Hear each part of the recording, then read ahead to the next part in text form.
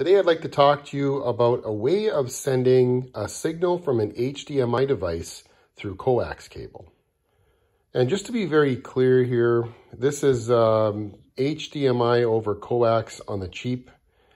And this method we're going to use here will not result in an HD picture. It's just simply a way of connecting an HDMI device to a coax cable to be used, say, on an old television or as part of a home cable system. If you're interested in setting up an HDMI over coax system that can output an HD picture, Thor Broadcasting and Channel Master both make modulators that are capable of doing that, but they cost hundreds of dollars and they're kind of beyond the focus and budget of this video.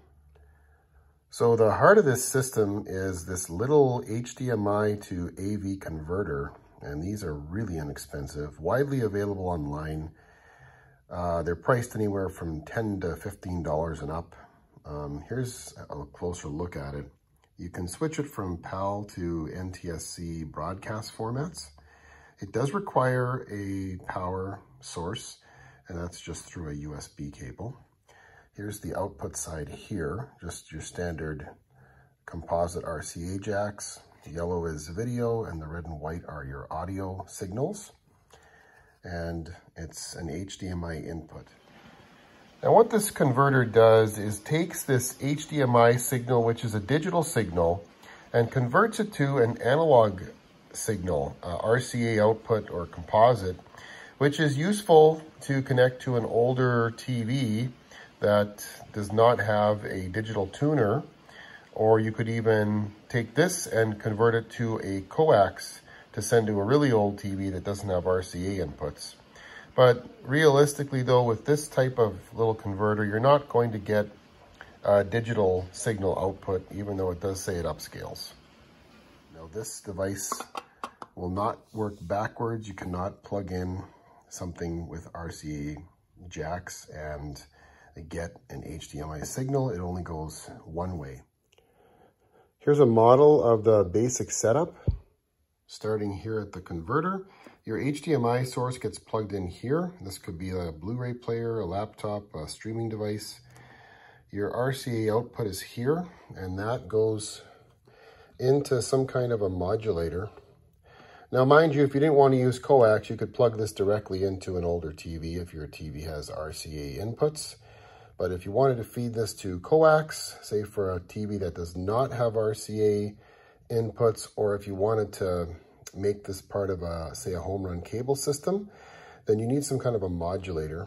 This one here, I just bought another one of these for $21 online, so they're not expensive. They will output to channel 3 or 4, but you need some kind of a modulator to output to coax cable. And I have a laptop I'm using as the HDMI video source. That goes out here into the converter, and then the RCA plugs come out of the converter to the VCR.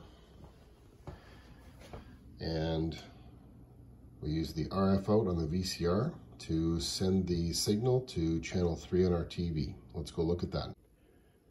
And here's the video on our TV. Channel 3.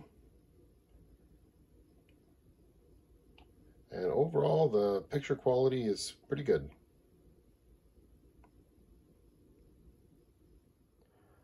And the same setup again, except this time we're using our mini modulator. That's also set to channel 3.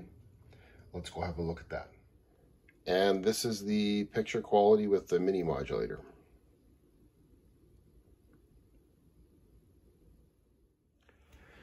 And the same setup here again, except this time I'm using this UHF modulator, which is tuned to channel 19. And this modulator has worked very well in other situations. And same thing here, good picture and sound. So overall, this converter worked very well with a variety of RF modulators to send an HDMI video signal over coax cable. This is an inexpensive way to connect an HDMI video source from, say, a streaming device, a video game system, or some other HDMI video source to either an older television, or when you use it with a RF modulator as part of a home run cable system where you can distribute a signal throughout the TVs in your house using the existing coax. Don't forget as well, you're not actually getting an HD signal. It's still going to be probably 480p at the best. But for the price, it might be worth trying out.